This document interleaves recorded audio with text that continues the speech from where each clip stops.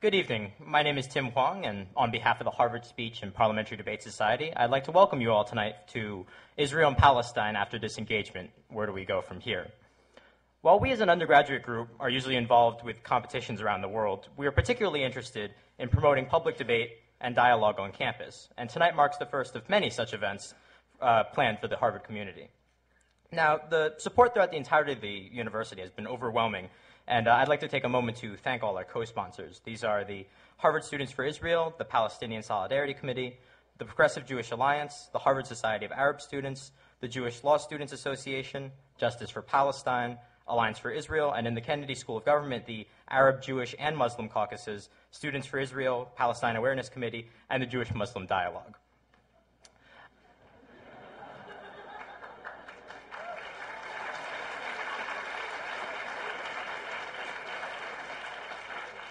I'd also like to give special thanks to Bill White and the IOP Forum staff for their really, frankly, invaluable help in putting this project together for us. And now I'll leave it to Brian to introduce the speakers tonight, but suffice it to say, you're about to witness a remarkable discussion between really, truly two of the most prominent thinkers in the ongoing discussion for peace in the Israeli-Palestinian conflict. So without further ado, I am proud, very proud, to present this event tonight, and we hope you enjoy it.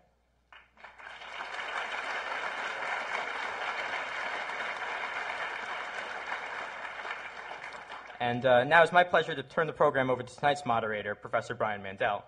Professor Mandel is a lecturer at the JFK School of Government, and he directs the school's negotiations project. Brian? Thanks.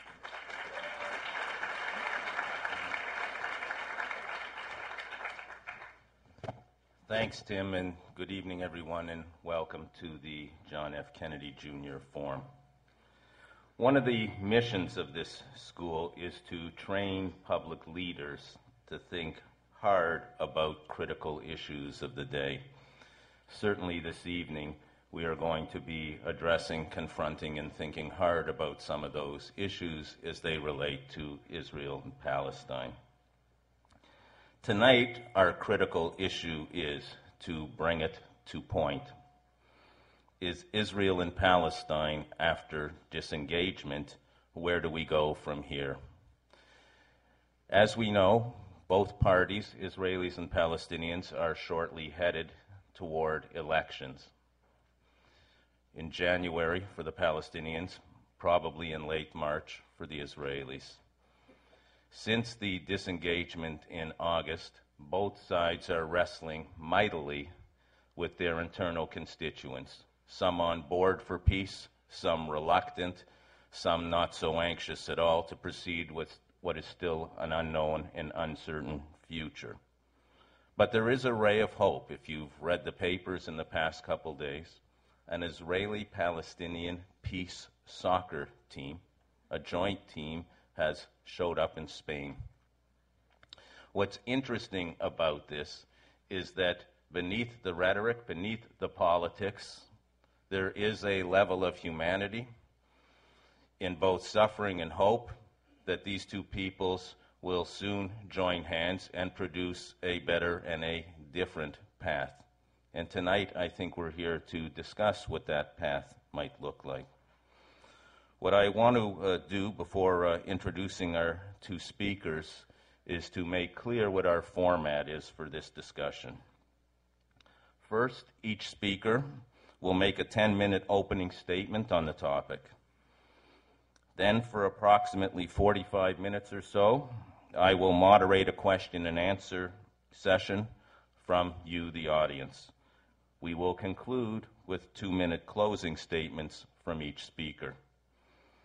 And while I encourage you to ask any question you deem appropriate to Professors Chomsky and Dershowitz, and I include in that tough questions, I also ask, for the sake of the audience, that you be brief and respect the right of each speaker to respond as well. Please remember that civility is the cornerstone of our democracy and certainly a hallmark here at the Forum.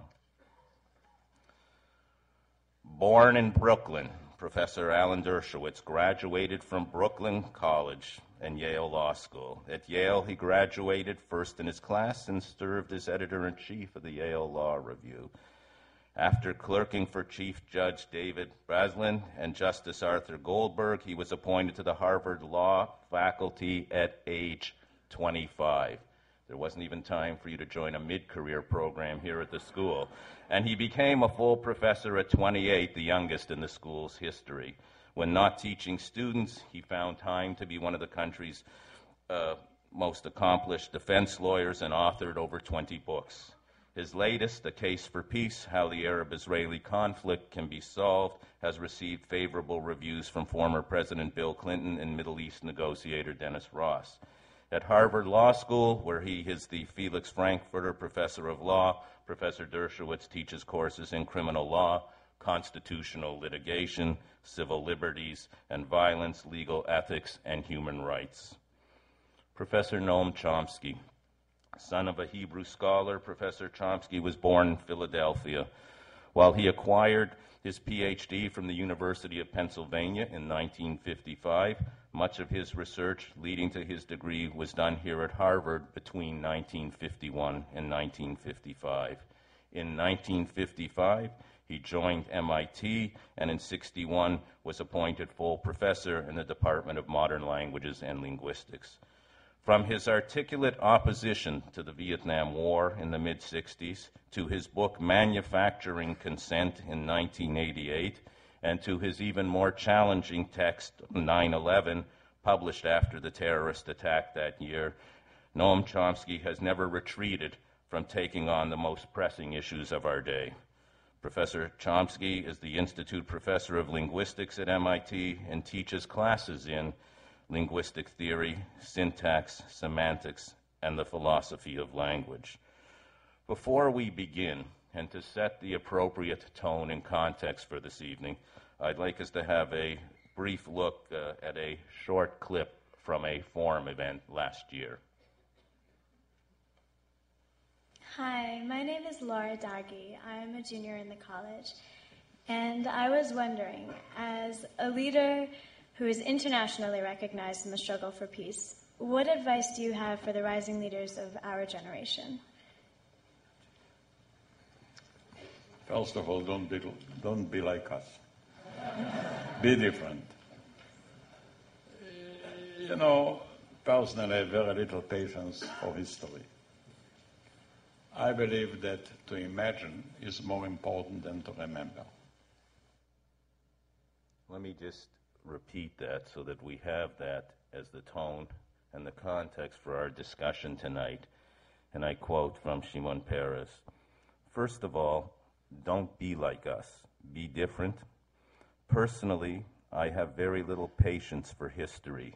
I believe that to imagine is more important to remember." So tonight, let us imagine what should be the next steps in the process of achieving peace in the Middle East. For your knowledge, a coin toss conducted by the Harvard Speech and Parliamentary Debate Society has determined that Professor Dershowitz will speak first for 10 minutes. After that, we will go directly to Professor Chomsky, and then the floor will be open. Professor Dershowitz. Thank you very much. It's a great honor for me to be participating in a debate with a man who has been called the world's top public intellectual. My connections to Noam Chomsky go back a long time. In the 1940s, I was a camper and he a counselor in a Hebrew-speaking Zionist camp in the Pocono Mountains called Camp Masad. In the 1960s, we both worked against the Vietnam War. In the 1970s, we had the first of our many debates about the Arab-Israeli conflict. I advocated ending the Israeli occupation in exchange for peace and recognition of Israel. He advocated a one-state solution modeled on Lebanon and Yugoslavia. We debated again in the 1980s and the 1990s.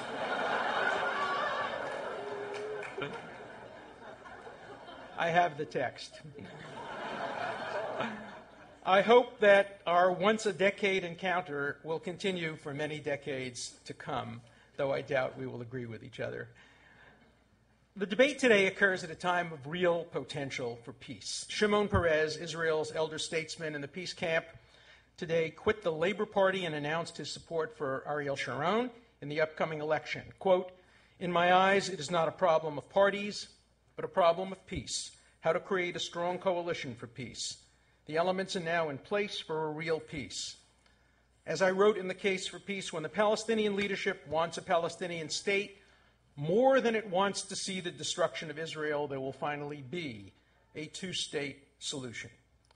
The untimely death of Yasser Arafat makes the two-state solution a real possibility. I call Arafat's death untimely because if it had occurred 5 years earlier, we might now be celebrating the anniversary of Palestinian statehood.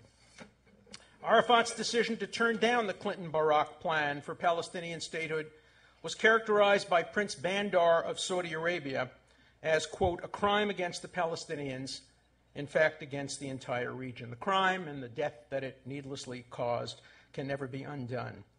But this is a time to move forward and to assure that the crime is not repeated. The time has come for compromise.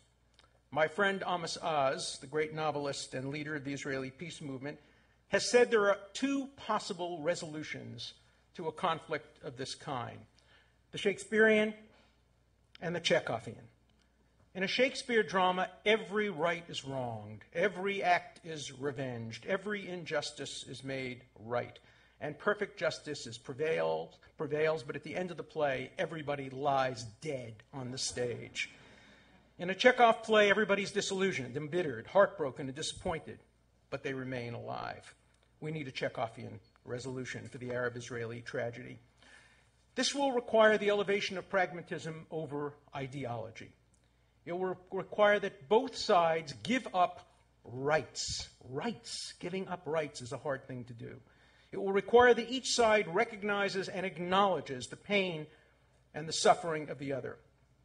And it will require an end to the hateful attitudes and speech that some on each side direct against the other. Sometimes it's better to start at the end. The ultimate solution is not as much in dispute these days as is the means for getting there. I believe that even Professor Chomsky and I have the same basic agreement about a number of very important elements of what a pragmatic resolution might look like. Professor Chomsky now acknowledges that the two-state solution may be, quote, the best of the rotten ideas around. I'll settle for that. He also seems to acknowledge that those who advocate the so-called Palestinian right of return are pandering to their people and misleading them into believing that there is yet another weapon, a demographic weapon, that can destroy Israel. I think we both agree that Jerusalem should be divided essentially along demographic lines, with the Palestinians controlling the Palestinian population and Israel controlling the Jewish population, that the borders between Israel and the Palestinian state should be based roughly on the UN Resolution 242, that Israel properly ended its occupation of the Gaza, and that it should end its occupation of all Palestinian cities and population centers on the West Bank, that terrorism must stop, and that the Palestinian state that results from this peace must be as contiguous as possible and economically and politically viable. There remain considerable differences between us, and more importantly, between the Israeli government and the Palestinian Authority, that must resolve these issues and actually sit down and make peace. Some of these differences are attitudinal.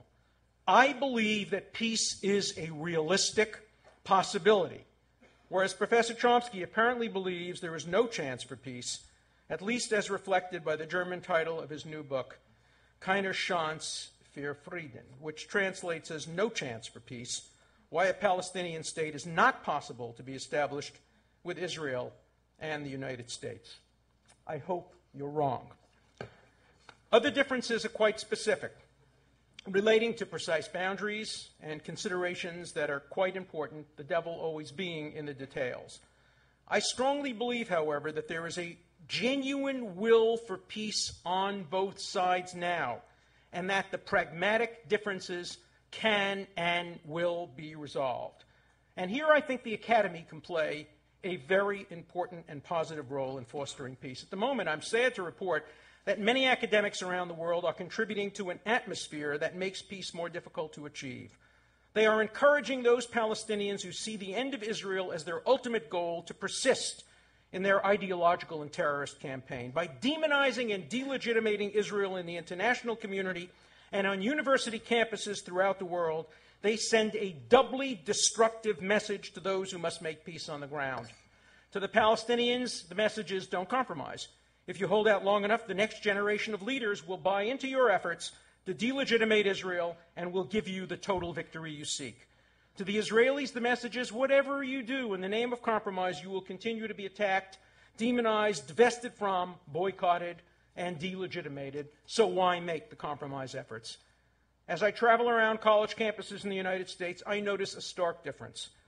Many of those who support the Palestinian cause tend to be virulently opposed to Israel, comparing the Jewish state to Nazism and apartheid, comparing Shimon Peres to Hitler and Idi Amin, calling Israel the world's worst human rights violators, and suggesting that Israel should be flattered by a comparison with the Gestapo. These are all quotes, the Amin-Hitler quote from Professor Chomsky, the comparison with Gestapo from Norman Finkelstein.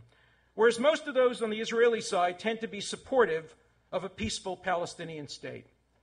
Put another way, pro-Palestinians tend to be anti-Israel, whereas pro-Israelis are often pro-Palestinian as well. It was not the Israelis who scuttled the United Nations two-state solution in 1948 and themselves originally occupied Gaza and the West Bank with little or no objection from the international community. That was Egypt and Jordan. It was not the Israelis who turned down Resolution 242 in 1967 with the famous three no's: no negotiation, no peace, and no recognition. As Abba Eban put it, this is the first time in history that the side who won the war sued for peace and the side that lost the war demanded unconditional surrender.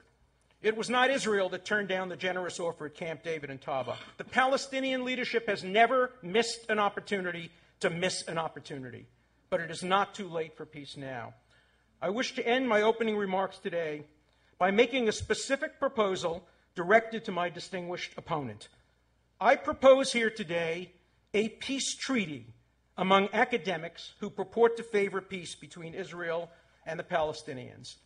I believe that by agreeing to this peace treaty and by implementing it, academics can actually contribute to encouraging a pragmatic peace.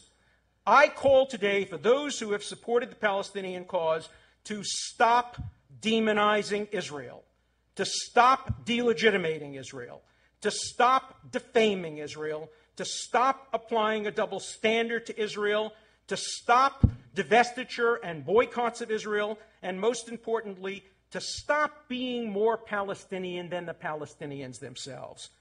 I call on academics who support Israel not to call for a greater Israel, nor to call for a continuation of the occupation of Palestinian cities, to stop being more Israeli than the Israelis themselves, and to join the vast majority of Israeli and American supporters of Israel who favor the two-state solution. If the two elder statesmen of Israel, Sharon and Peres, can place pragmatism before ideology and peace before party, and come together toward the center in the interest of a pragmatic peace, then surely two elder statesmen of the American academic debate over Israel who share this platform tonight can also make our contribution to the peace process by encouraging those who respect us and sometimes follow our guidance to move closer to the center and closer to accepting a pragmatic, non-ideological resolution of this bitter conflict. Ecclesiastes many years ago said, "To everything there is a season, a time to throw stones, a time to gather stones, a time for war and a time for peace." This is the season of peace. Let us not let it pass us by. Thank you very much.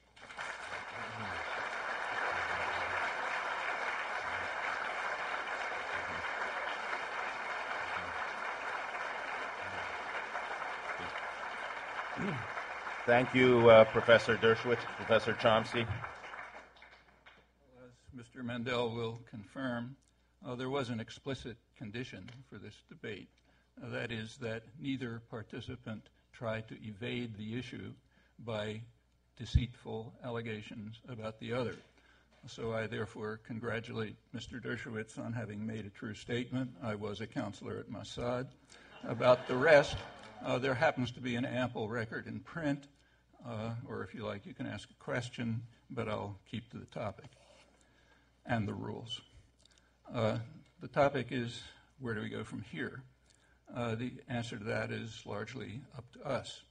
Evidently, it requires some understanding of how we got here. The question of where we're going now has a clear answer. It's given accurately by the leading academic specialist on the occupation, Harvard's Sarah Roy. She writes that under the terms of disengagement, Gazans are virtually sealed within the Strip, while West Bankers, their lands dismembered by relentless Israeli settlement, will continue to be penned into fragmented geographic spaces, isolated behind and between walls and barriers. Her judgment is affirmed by Israel's leading specialist on the West Bank, Meron Benvenisti, who writes that the separation wall snaking through the West Bank will create 3 Bantustans, his words, north, central, and south, all virtually separated from East Jerusalem, the center of Palestinian commercial, cultural, and political life. And he adds that this, what he calls the soft transfer from Jerusalem, that is, an unavoidable result of the separation wall, might achieve its goal. Quoting still, the goal of disintegration of the Palestinian community after many earlier attempts have failed. The human disaster being planned, he continues, will turn hundreds of thousands of people into a sullen community, hostile and nurturing a desire for revenge. It's another example of the sacrifice of security to expansion that's been going on for a long time. A European Union report concludes that U.S.-backed Israeli programs will virtually end the prospects for a viable Palestinian state by the cantonization and by breaking the organic links between East Jerusalem and the West Bank. Human Rights Watch, in a recent statement, concurs.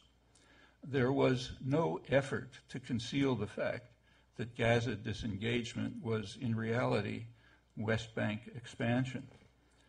The official plan for disengagement stated that Israel will permanently take over major population centers, cities, towns, and villages, security areas, and other places of special interest to Israel in the West Bank. That was endorsed by the U.S. ambassador, as it had been by the president, breaking sharply with U.S. policy.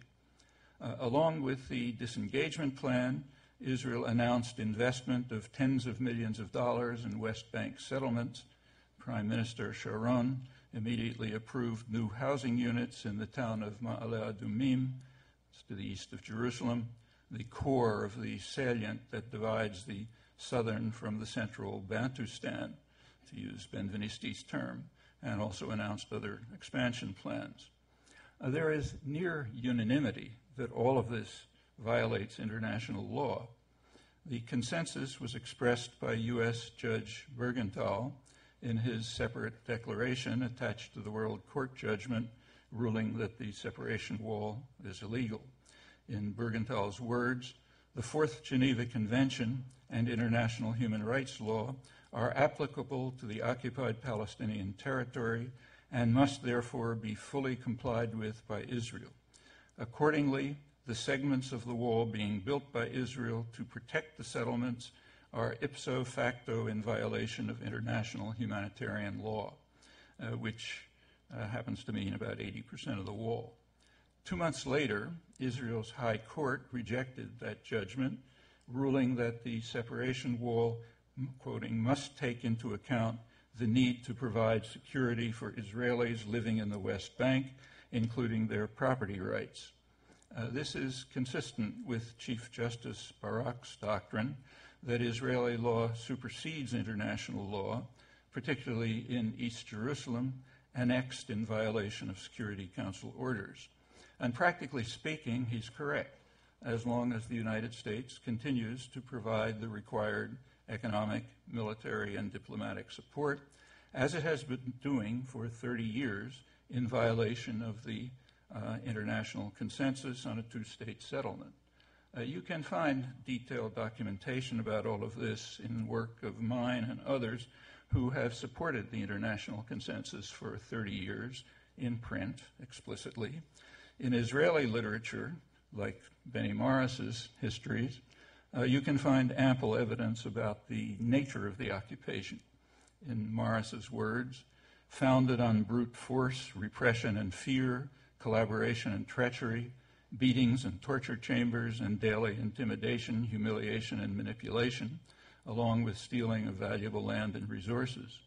Like other Israeli political and legal commentators, Morris reserves special criticism for the Supreme Court, whose record, he writes, will surely go down as a dark day in the annals of Israel's judicial system. Keeping to the diplomatic record, both sides, of course, rejected 242. The first important step forward was in 1971, when President Sadat of Egypt offered a full peace treaty to Israel in return for Israeli withdrawal from the occupied territories. That would have ended the international conflict. Israel rejected the offer, choosing expansion over security. In this case, expansion into the Egyptian Sinai, where General Sharon's forces had driven thousands of farmers into the desert to clear the land for the all-Jewish city of Yamit. The U.S. backed Israel's stand. Those decisions led to the 1973 war, a near disaster for Israel. The U.S. and Israel then recognized that Egypt could not be dismissed and finally accepted Sadat's 1971 offer at Camp David in 1979. But by then, the agreement included the demand for a Palestinian state, which had reached the international agenda. In 1976, the major Arab states introduced a resolution to the UN Security Council calling for a peace settlement on the international border based on UN 242, but now adding a Palestinian state in the occupied territories. That's Syria, Egypt, Jordan, and every other relevant state. The U.S. vetoed the resolution again in 1980. The General Assembly passed similar resolutions year after year, with the United States and Israel opposed. The matter reached a head in 1988 when the PLO moved from tacit approval to formal acceptance of the two-state consensus. Israel responded with a declaration that there can be no, as they put it, additional Palestinian state between Jordan and the sea, Jordan already being a Palestinian state, that's Shimon Peres and Yitzhak Shamir, and also that the status of the territories must be settled according to Israeli guidelines. The U.S. endorsed Israel's stand. I can only add what I wrote at the time. It's as if someone were to argue that Jews don't need a second homeland in Israel because they already have New York. In May 1997, for the first time, Peres's Labor Party agreed not to rule out the establishment of a Palestinian state with limited sovereignty in areas excluding major Jewish settlement blocks, that is, the 3 cantons that were being constructed with U.S. support. The highest rate of post-Oslo settlement was in 2000, the final year of Clinton's term and Prime Minister Barak's. Maps of the U.S.-Israel proposals at Camp David show a salient east of Jerusalem bisecting the West Bank and a northern salient virtually dividing the northern from the central canton. I have the maps if you want them. The current map considerably extends these salients and the isolation of East Jerusalem. My maps are from the leading Israeli scholars, Ron Pundak, the director of the Shimon Peres Center. The crucial issue at Camp David was territorial, not the refugee issue, for which Arafat agreed to a pragmatic solution, as Pundak, the leading scholar, reveals. No Palestinian could accept the cantonization, including the U.S. favorite, Mahmoud Abbas. Clinton, we don't have to debate it, because Clinton recognized that Palestinian objections had validity, and in December 2000 proposed his parameters, which went some way toward satisfying Palestinian rights. In Clinton's words, Barak and Arafat had both accepted these parameters as the basis for further efforts. Both have expressed some reservations. The reservations were addressed at a high-level meeting in Taba, which made considerable progress and might have led to a settlement, but Israel called them off. That 1 week at Taba is the only break in 30 years of U.S. Israeli rejectionism. High-level informal negotiations continued, leading to the Geneva Accord of December 2002, welcomed by virtually the entire world, rejected by Israel, dismissed by Washington. That could have been the basis for a just peace. It still can. By then, however, Bush-Sharon bulldozers were demolishing any basis